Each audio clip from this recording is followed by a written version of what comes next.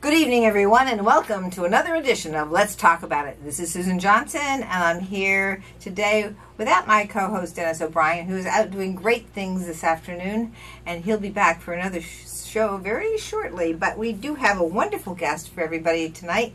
We have our Secretary of the State, Stephanie Thomas, and she's here to talk about her work and how she got to be the Secretary of the State. So I want to welcome you very much to the show, Stephanie. Thank you, Susan. Happy to be here, finally. Yeah. We've been talking about this for a while. Yes, we have. I remember when you first got elected and we were serving in the House of Representatives together.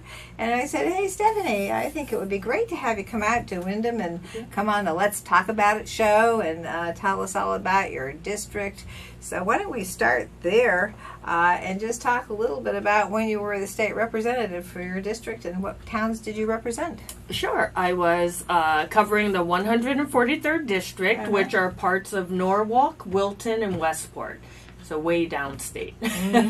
The other side of the Connecticut River, and maybe some others that I'm not aware of. But anyway, exactly. Yeah, and so, but then the Secretary of State position became open, and you decided to go for it. And I was very impressed, by the way, with the way you spoke on the floor of the House, and you really had a lot of great impact when you were in the House, but you were there a short time. Yeah, absolutely. I was only there one term, so 2 years. And when Secretary Merrill decided not to run for re-election, I thought, this job sounds like an ideal fit for me because I'm a business owner and the Secretary's office deals with business formations. Yeah. And I also care deeply about civic literacy and democracy and voting and voter access. So I decided to run, and here I am. Wonderful. You ran, and my goodness, you were able to do that statewide, which is a huge amount of work. And so you are a business owner. What kind of a business? I run, well, I'm closing, and in the process of closing it now because I have another full-time job. But for 10 years, I've owned a fundraising consulting company that works with nonprofits on fundraising projects. So it's headquartered in New York City. We were working with about 30 nonprofit charities every year, raising usually up to about $20 million. Oh, well, I'd say that's a good amount of money. Yeah, a lot of money to help good causes. Well, that's right. I mean, the nonprofits are doing amazing work. A lot of the nonprofits, of course, were once state organizations, and they were privatized into the nonprofit sector. And I think a lot of people don't realize that. And I think a lot of people don't realize often if government isn't able to completely solve a problem, nonprofits are usually there forming to pick up the pieces, so to speak. So I always used to say, like, no one wants to see our society without the nonprofit sector. Well, that's so true. You know, because that's what the government does, and that's what the nonprofits do. They fill in the things that the business community can't do, really. I mean, the business community is there to make a profit, and the nonprofits and the government are there to do the things that the business community can't do. Absolutely. And so, tell me about But first, I know Secretary of the State Merrill said she wasn't going to run again. And, of course, we want to just give her high praise, great accolades for the amazing work she did. 100%. And just amazing. Great work through the pandemic in particular. Yeah, and also for the way that we were able to finally get our Constitution amended for early voting.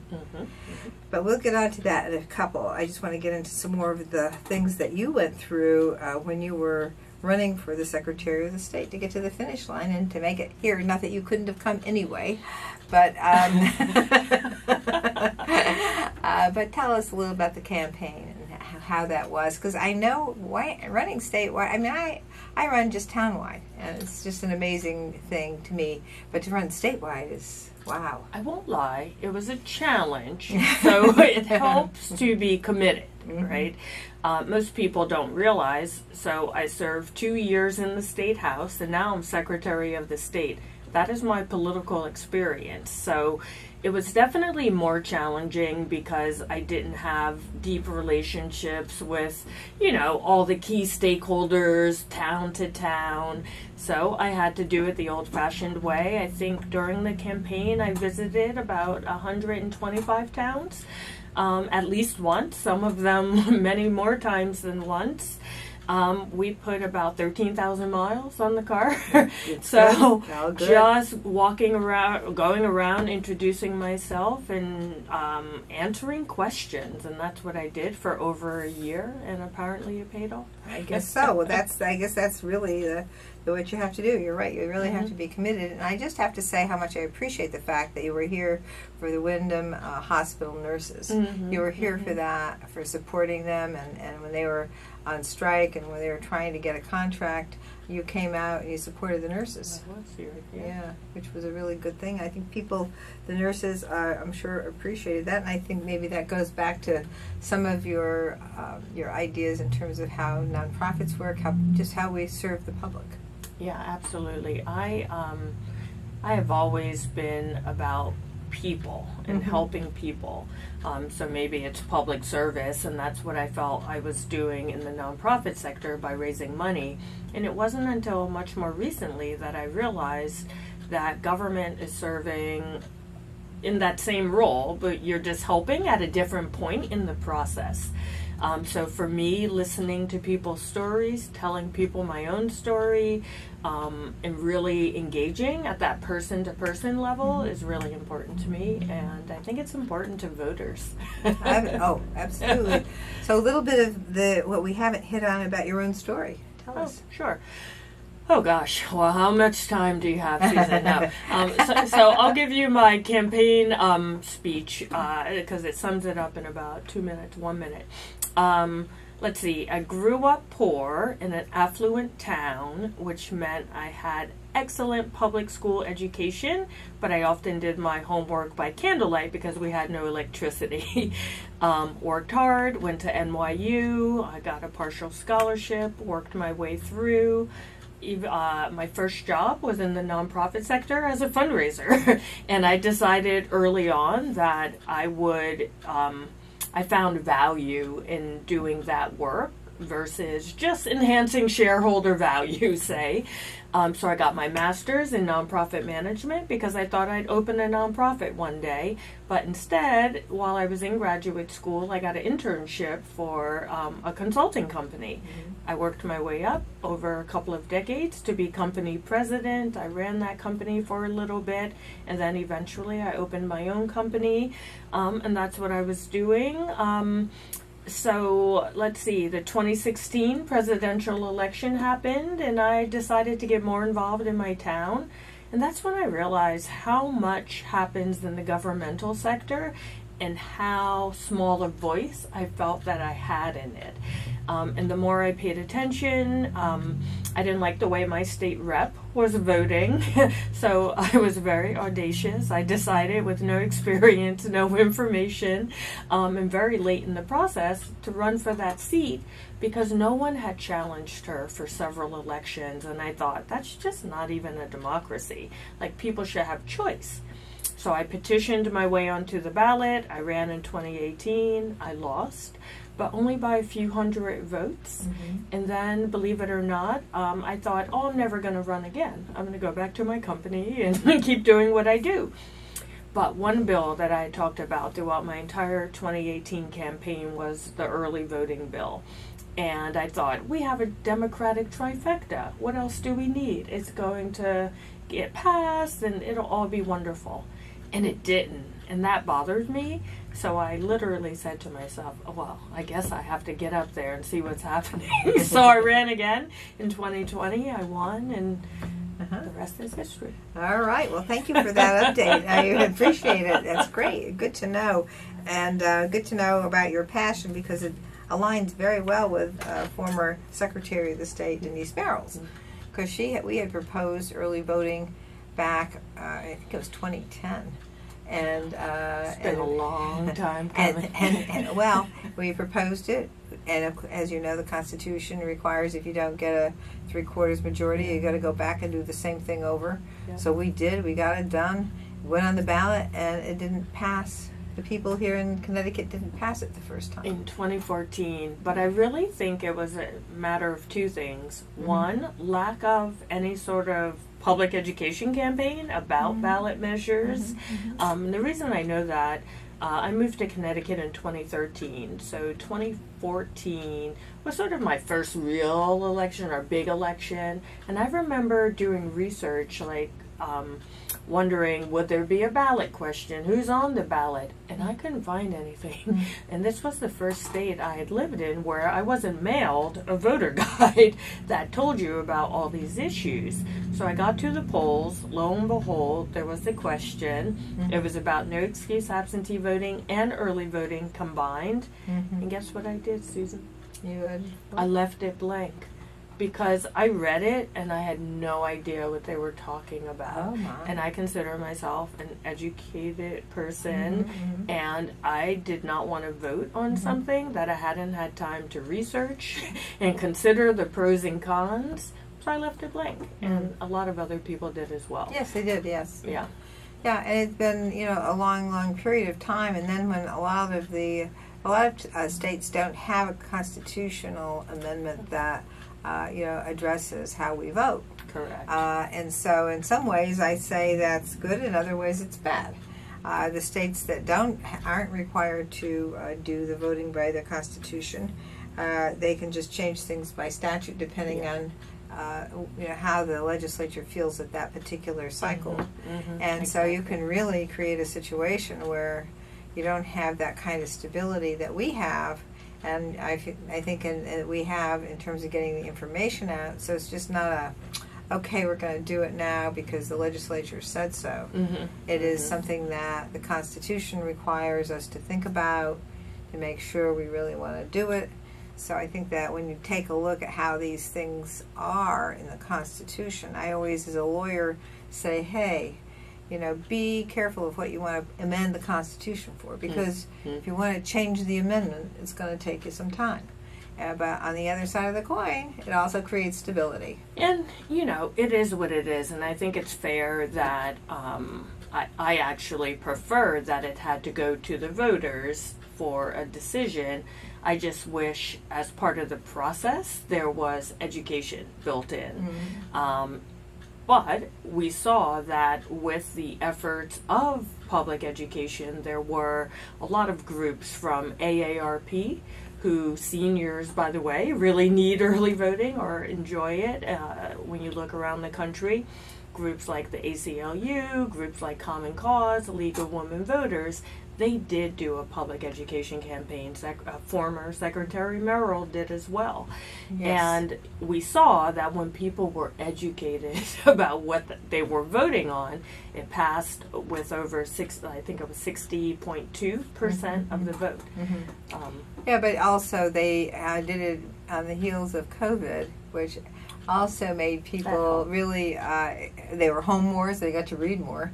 And they also said, hey, I want to be able to vote by absentee or have early voting, so I don't have to be in a crowd. If I'm an older person, I might be subjected to some type of illness if I'm in close quarters with somebody who is maybe not wearing a mask, maybe is ill, maybe doesn't know they're ill. I think COVID was the public education campaign because people learned, oh wait, people all around the country do many other things other than going to the polls on election day. And I don't think Connecticut residents have really thought about that en masse. We're hardly an outlier. The first state passed, Texas was the first state with early voting back in the 1980s. Okay. we are now... Along with all the gerrymandering that they did in the 1980s too, just want to say. But what I'm saying is this is a reform that has been around for decades, and we are one of the last 4 states to just be getting to that point. And I don't know what Texas's form of government was in terms of they could do it by statute, I would suspect. I believe there's only one other state that had the constitutional requirement. And of course, we have our own details on how to make that amendment as well. Yeah. So I think that is something that a lot of people said, well, what about Connecticut? What are you doing? And making sure, you can't, all these other conservative states are, but I said, hey. We're old. A lot of our details are baked into our Constitution.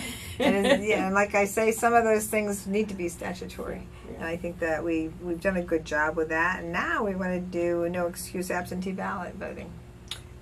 We do. So as you know, and thank you for that vote, that passed with pretty widespread bipartisan support. No excuse absentee voting will now go to the public in the 2024 election for them to consider if they would like us to adopt it or consider it. Explain that too, would you please? Because that is something I think people fully get, that we have standards in the Constitution for which you have to meet in order to be able to get that application for an absentee ballot to be sent to your house. In the state of Connecticut, you just don't get a ballot. You have to apply for it, and you have to be a registered voter. So I want to make sure people hear that loud and clear. Yes, and you have just explained it, so I'll reiterate it. Please go ahead. You can't say it enough. And I think, a lot of people are moving away from this term "no excuse" because it seems confusing. Some people call it universal voting. Some people call it no reason. So many states, I believe all but 11 now, or maybe 8, have some form of what we have been calling no excuse absentee voting. It is no different than our current process. For example, states can decide how they want to implement it.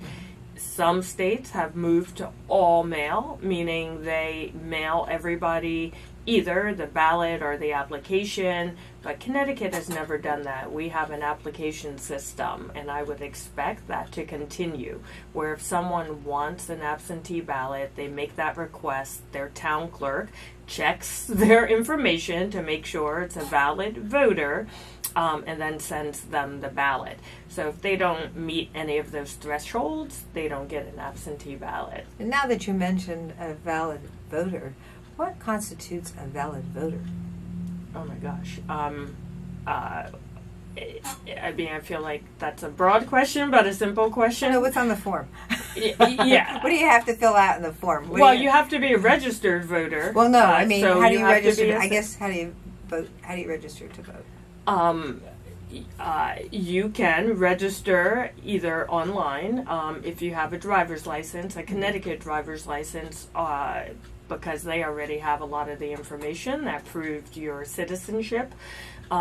Otherwise, you fill out a voter registration form, hard copy, but same thing. You have to be a United States citizen, obviously. You have to provide some information like your social security number, if you don't have a driver's license number, details like that, so your identity is verified. Mm-hmm. Very good. I just want to make sure, because sometimes there's confusion about that. And we do have our voter registration cards, I know, in Spanish and English. Are there any other ways? Just those two languages. But I think what the confusion is about, usually is about who is on the list. And I don't think most people realize there are federal laws that mandate when someone can be removed from a list. So for example, say I get word Susan Johnson no longer lives in Connecticut, and I get that information. If you didn't say that yourself by writing to your registrar, they then... Who does? No one does this. And this is exactly the point. So please, if anyone is listening, when you move, please alert your registrar of voters. This would solve so many problems. But anyway, so you have now moved off to Wyoming. I don't know why, but you have. And your neighbor told me that's not good enough. So the registrar now has to try to reach you. And they can't just try once. So if it's not confirmed, so anyway, there are federal requirements with how many attempts have to be made. So there are many people on the list who are coded as inactive, but they're still on the list. And that's where I think people get confused, like, why is this person on the list? They haven't lived there. They're on the list because there are federal laws. Okay, well that's something I was unaware of. Yeah. So thank you for that. We're going to take a little break here. I'm here with our Secretary of the State, Stephanie Thomas, and we want to have our sponsors get a chance to say hi to everybody, and we will be right back after these messages. Welcome back, everyone. This is Susan Johnson, and I am here this evening with our very, very special guest, Secretary of the State, Stephanie Thomas. And we are talking about all the things that you have to do in order to be a registered voter, and all the checks and balances that occur on the local level, on the state level, and on the federal level. I just learned something new about the National Change of Address List through the post office. And so this is one way that the voters list can be updated after 2 cycles of federal elections that people fail to vote in. So that's a very, very interesting thing to know. And now let's take a little bit of talk about when will we actually begin the early voting? Good question. So the bill that passed calls for the first election in 2024, which is the presidential preference primary in April. Wow. And you may, I'm sure you recall, since you got to vote on it, so the PPP, as it's called, will include 4 days of early voting. Okay. But when we move to the fall, the August primary, or the general election in November, the primary will have 7 days and the general will have 14 days. Yeah, I remember especially the 14 days. Yes. Yeah. So that's where we are now, and I know that the municipalities have received some funding, but I'm not sure where we are with if they're fully satisfied. So some funding was passed for the 2024 fiscal year, which covers the PPP election.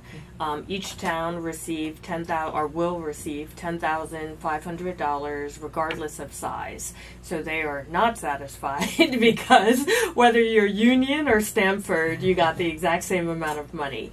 And nothing has been discussed yet for the next fiscal year, which will include the presidential election and the August primary, where Senator Murphy is on the ballot and whoever else is involved in that race.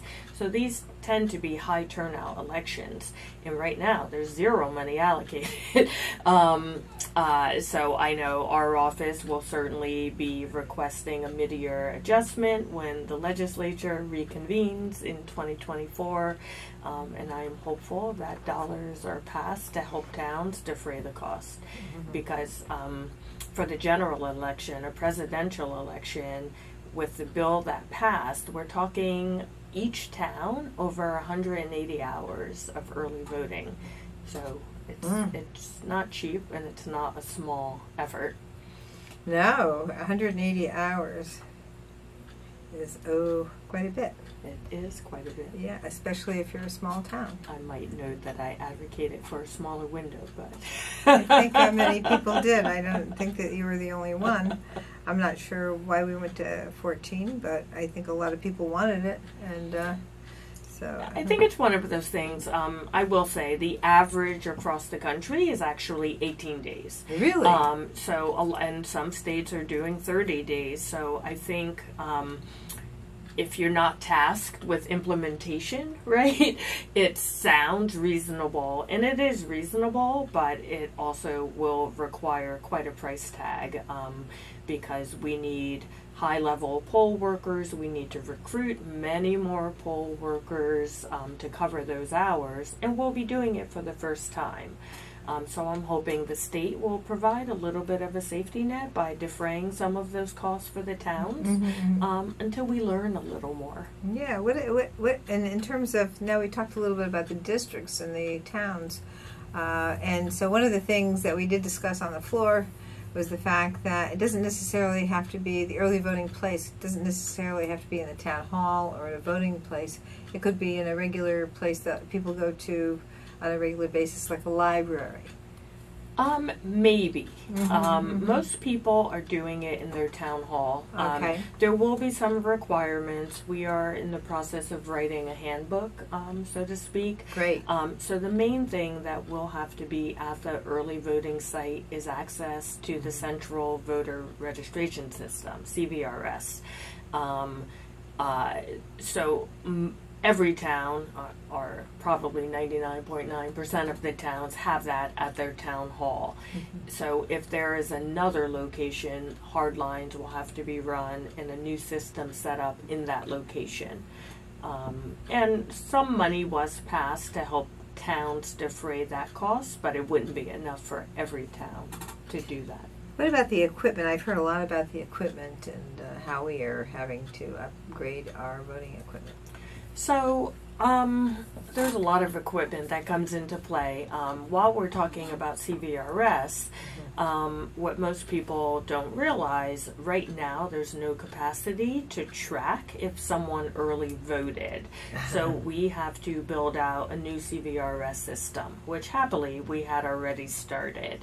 And I won't get into too many details, but our new system, which will be fabulous, will be ready by the end of June, and we're cobbling together another new system to overlay on our current system that will be ready for the PPP election. And already people's eyes start to glaze over when I talk about the presidential primary election. Yes. That is the PPP. Thank you. It's not the Paycheck Protection Program. Thank you. Yeah, exactly. I know. As a business owner, that's what I think. That's exactly what came to mind after COVID. Yeah. But we're talking about what was the other thing? Personal protection. Oh, yeah, personal protection. Yes. A lot of PPPs around. Yes, there are. Well, I guess there must be. Yes. I feel like there's a joke in there somewhere. There is. But anyway, I'm not going to go there. So the other equipment, not related to early voting, but just related to our elections, are tabulators. So anyone who's been around long enough remembers we used to have these great lever machines, well, which I loved actually. I am that old, yeah. And I remember my mother brought me in to vote when I was a little person. Yes, and always bring your child to vote. Yes, absolutely. We have some of those old machines at our office, so you can come by and reminisce at any time. Thank you. Yes. But we switched to optical scanners, which when we switched, we were also not exactly one of the first states to do so. So the federal government became so concerned about states' voting apparatus that they funded equipment. So that is when Connecticut purchased its last equipment, when we got that federal funding.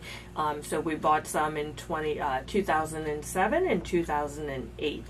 And the way, I think one of my favorite registrars explained it this way.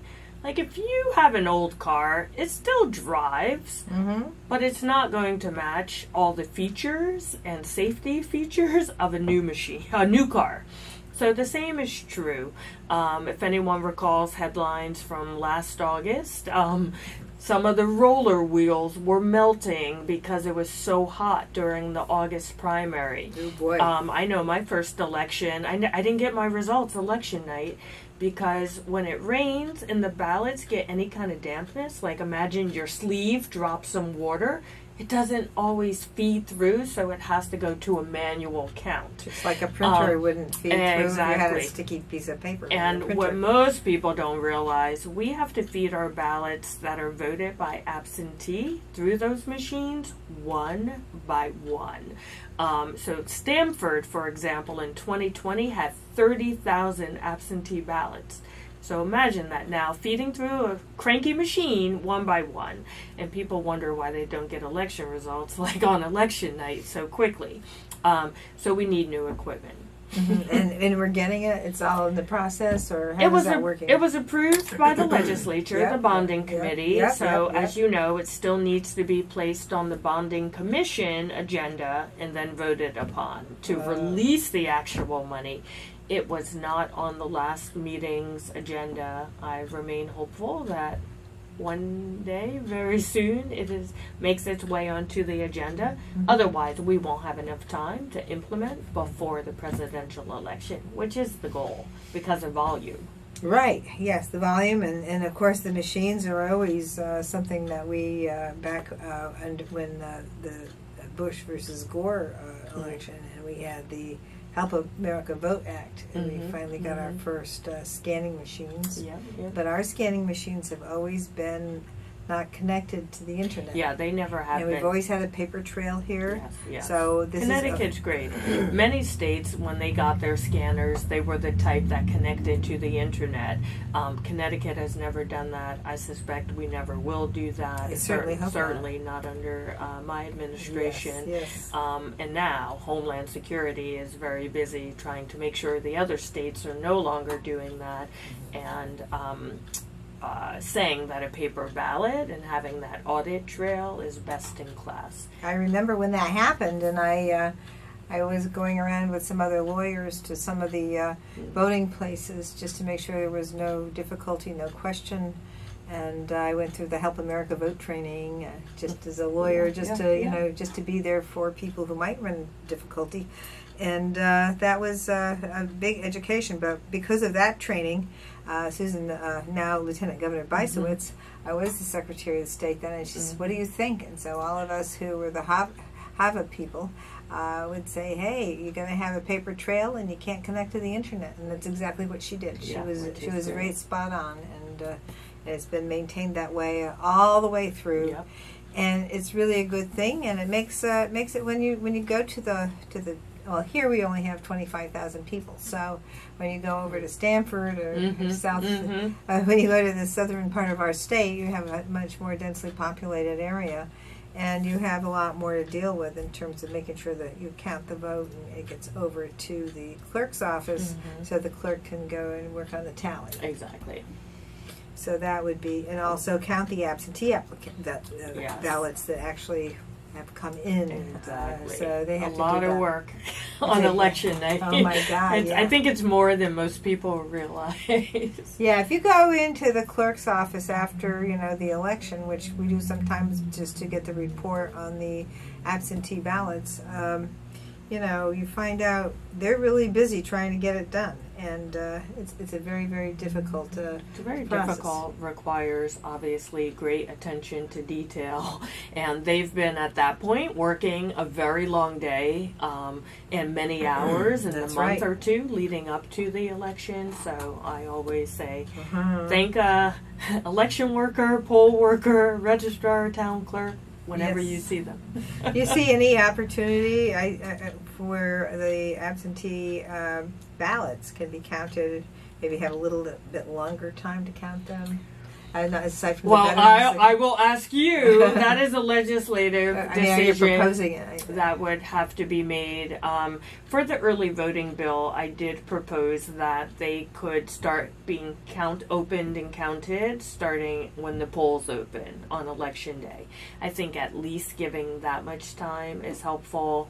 I do believe if we adopted no excuse absentee voting and we expected to see large numbers, like a town like Stanford with 30,000, you have to provide more time. Otherwise, or you have to be comfortable not getting results Only for 30, a couple 000? of days. Only 30,000? Only, yeah, that's a lot. Oh, we got 25 here. No, 30,000 absentee ballots. Oh, okay. In and of themselves. Be clear. Not to mention all the other. Just 30,000 absentee ballots. Okay, thank you for the clarification. Yes.